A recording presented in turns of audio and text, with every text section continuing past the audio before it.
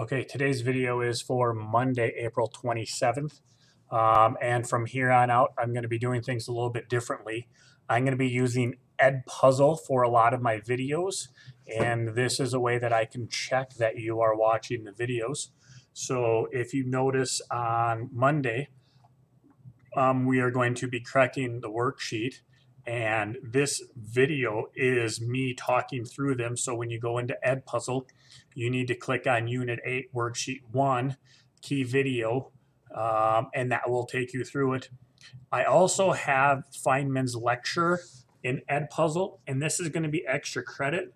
You have a 4-day week because you have Friday off because the governor gave you it off. And Feynman was a Nobel Prize winner. And this is how he takes a look at the conservation of energy. The video is 7 to 11 minutes long, and I think I have 3 questions on it.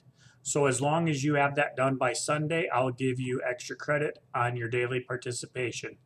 So today, we're correcting Unit 8 Worksheet 1 through the Edpuzzle video.